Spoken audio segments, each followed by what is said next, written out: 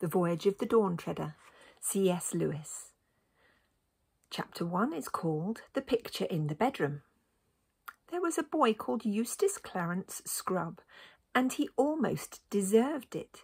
His parents called him Eustace Clarence, and his masters or teachers called him Scrub. I can't tell you how his friends spoke to him, for he had none. He didn't call his father and mother, but Harold and Alberta.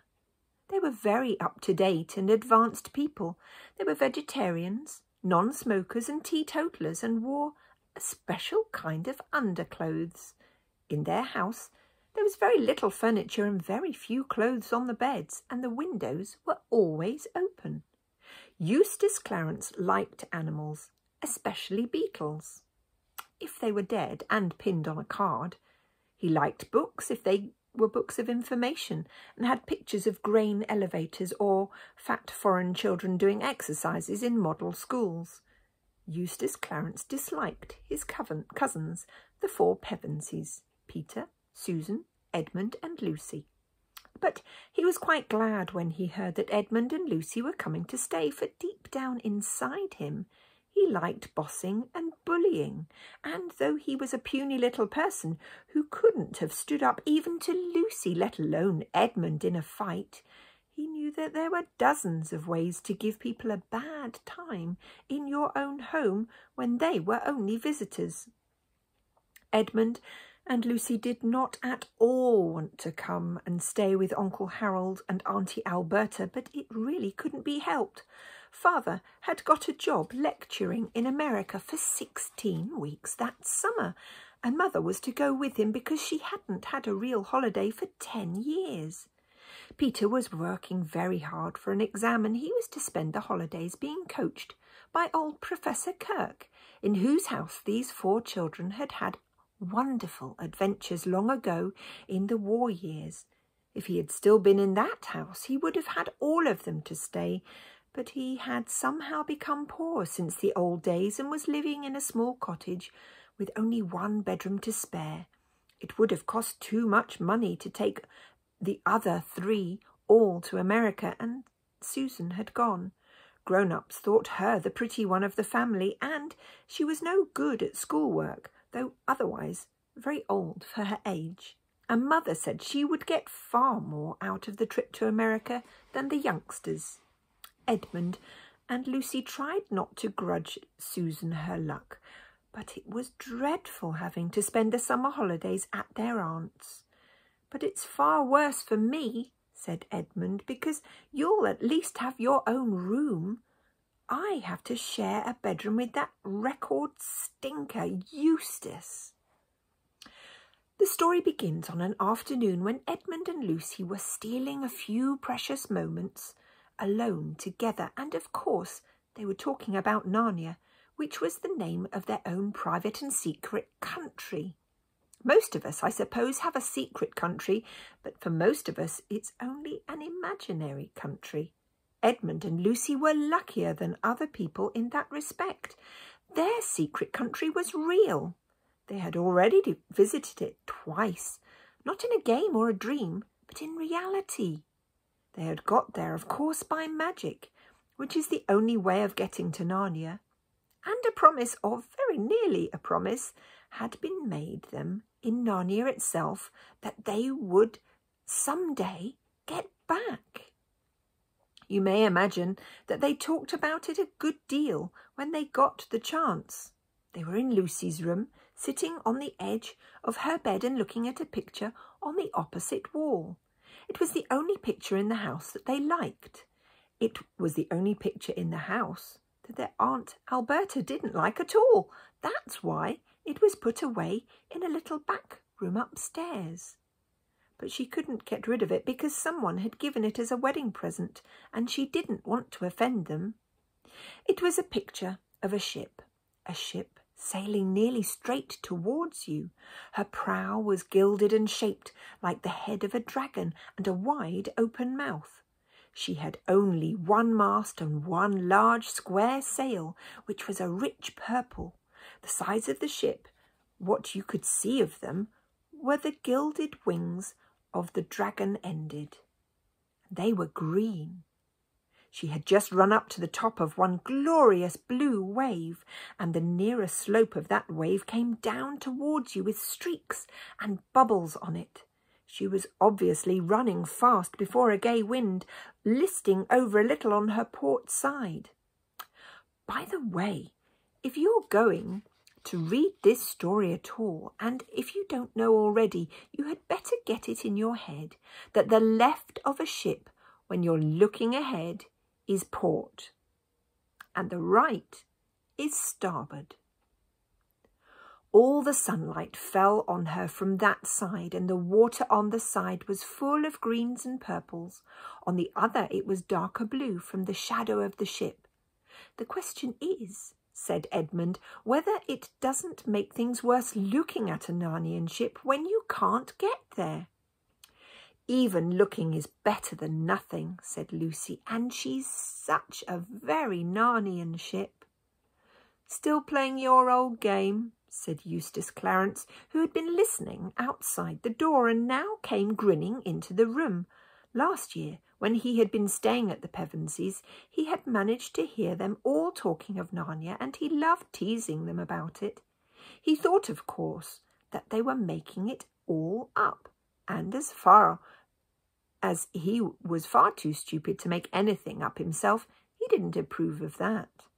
"You're not wanted here," said Edmund curtly. "I'm trying to think of a limerick," said Eustace. "Something like this. Some kids who played games about Narnia got gradually balmier and balmier." "Well, Narnia and balmier don't rhyme very much to begin with," said Lucy. "It's an assonance," said Eustace. "Don't ask him what an assy thingammy-gimmy is," said Edmund. "He's only longing to be asked. Say nothing and perhaps he'll go away." Most boys, on meeting a reception like this, would either have cleared out or flared up. Eustace did neither. He just hung about, grinning, and presently began talking again. "Do you like that picture?" he asked.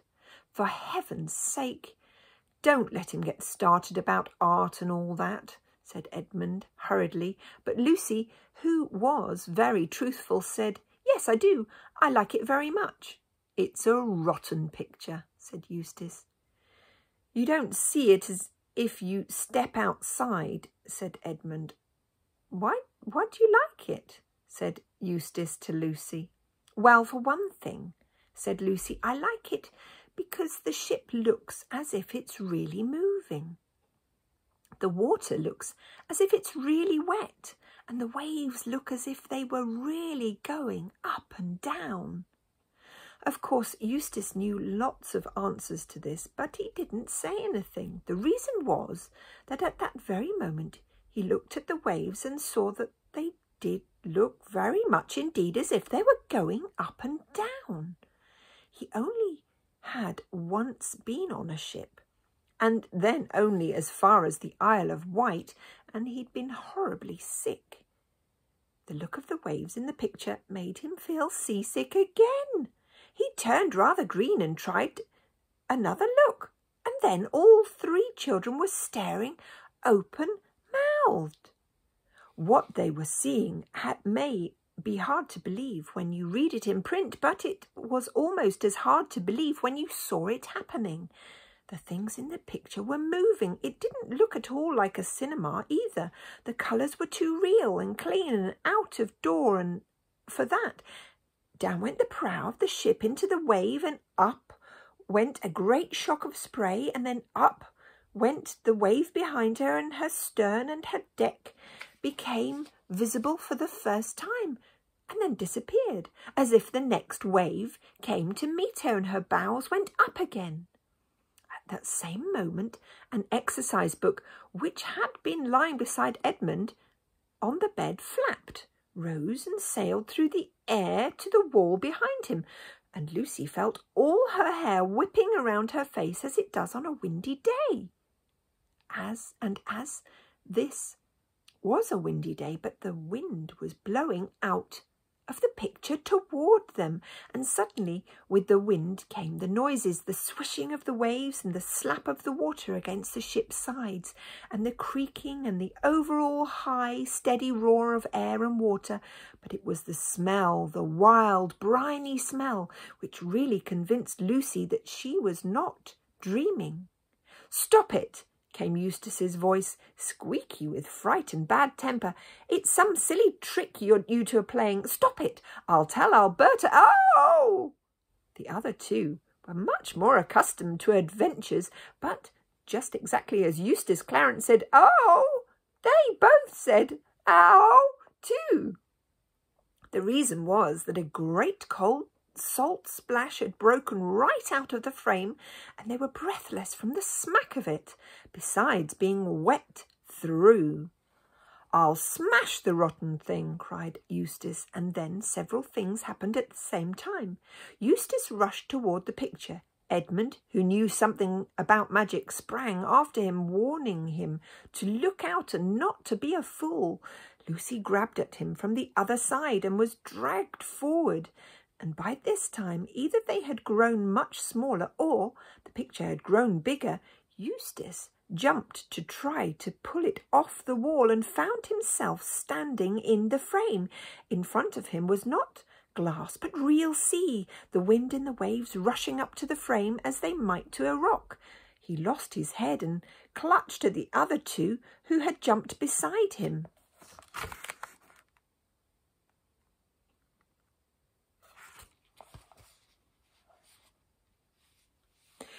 There was a second of struggling and shouting, and just as they thought they had got their balance, a great blue roller surged up around them, swept them off their feet and drew them down into the sea.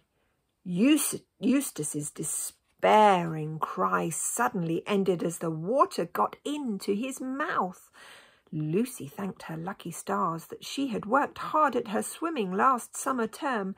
It is true that she would have got on much better if she had used a slower stroke, and also that the water felt a great deal colder than it had looked while it was only a picture. Still, she kept her head and kicked off her shoes, as everyone ought to do who falls into deep water in their clothes. She even kept her mouth shut and her eyes open. They were still quite near the ship. She saw its green side towering high above them and people looking at her from the deck. Then, as one might have expected, Eustace clutched at her in a panic, and down they both went. When they came up again, she saw a white figure diving off the side of the ship. Edmund was close beside her now, treading water, and had caught the arms of the howling Eustace. Then someone else, whose face was vaguely familiar, slipped an arm under her from the other side. There was a lot of shouting going on from the ship, heads crowding together above the bulwarks, ropes being thrown. Edmund and the stranger were fastening ropes around her. After that followed what seemed a very long delay, during which her face got blue and her teeth began chattering. In reality, the delay had not been very long. They were waiting till the moment when she could be got on board the ship without being dashed against its side. Even with all the best endeavours, she had a bruised knee when she'd finally stood, dripping and shivering on the deck. After her, Edmund was heaved up, and then the miserable Eustace. Last of all came the stranger, a golden-headed boy, some years older than herself. "Caspian!" gasped Lucy, as soon as she had breath enough, for Caspian it was, the boy king of Narnia, whom they had helped to set on the throne during their last visit. Immediately Edmund recognised him too. All three shook hands and clapped one another on the back with great delight. "But who is your friend?" said Caspian almost at once, turning to Eustace with his cheerful smile. But Eustace was crying much harder than any boy of his age has a right to cry when nothing worse than getting a wetting has happened to him, and would only yell out, let me go, I don't like it." "Let you go?" said Caspian. "But where?"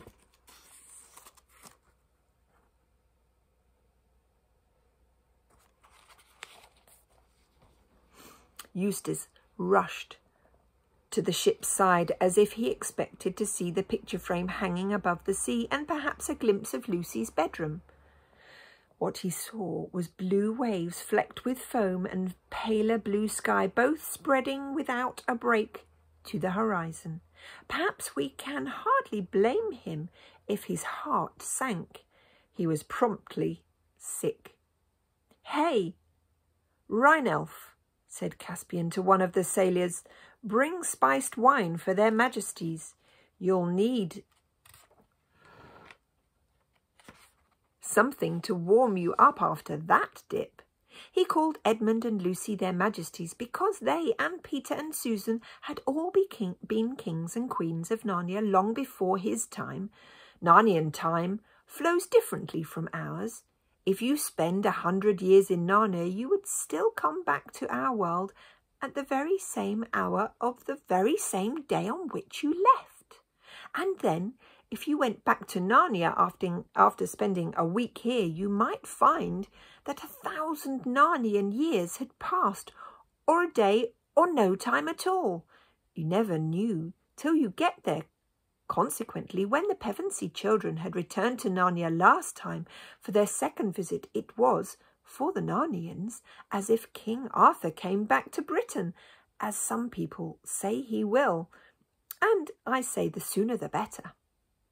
Rheinelf returned with the spiced wine steaming in a flagon and 4 silver cups. It was just what one wanted, and as Lucy and Edmund sipped it, they could feel the warmth going right down to their toes. But Eustace made faces and spluttering and spat it out and was sick again and began to cry again and asked if they hadn't any Plumtree's vitamized nerve food. And could it be made with distilled water? And anyway, he insisted on being put ashore at the next station.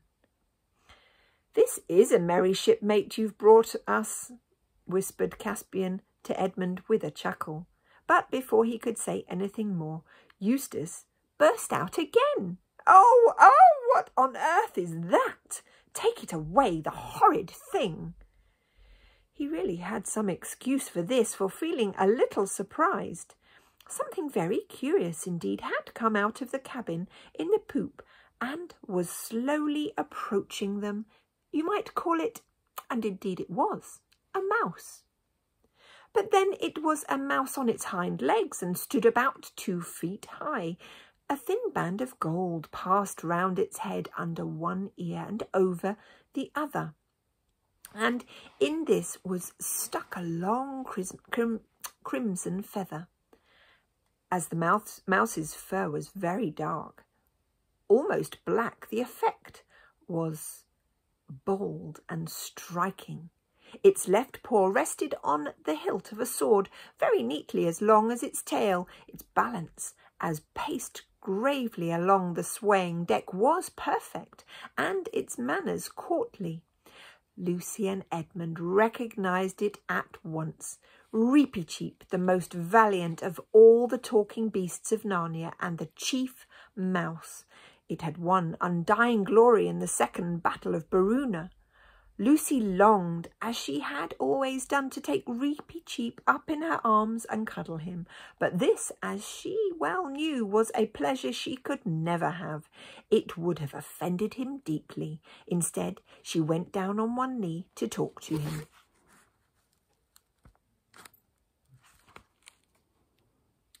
Reepicheep put forward his leg, drew back his right, bowed, kissed her hand, straightened himself, twirled his whiskers, and said in his shrill, piping voice, "My humble duty to your majesty, and to King Edmund too."